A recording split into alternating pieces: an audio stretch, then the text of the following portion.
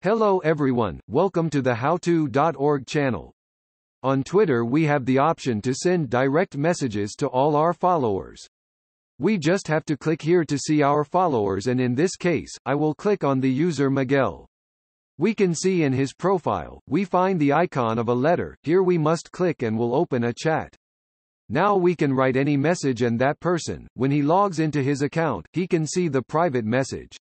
Now, suppose I want to send a private message to someone who is not my follower. For example, I will search for anyone and write Miguel Reyes in the search engine.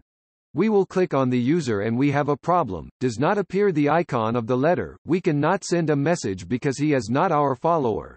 But, in reality, there is an option that can be activated. In that case this user has not activated it, but if we would like to receive messages from people that we do not follow, you must do this.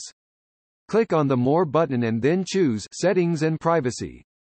Click on Privacy and Safety.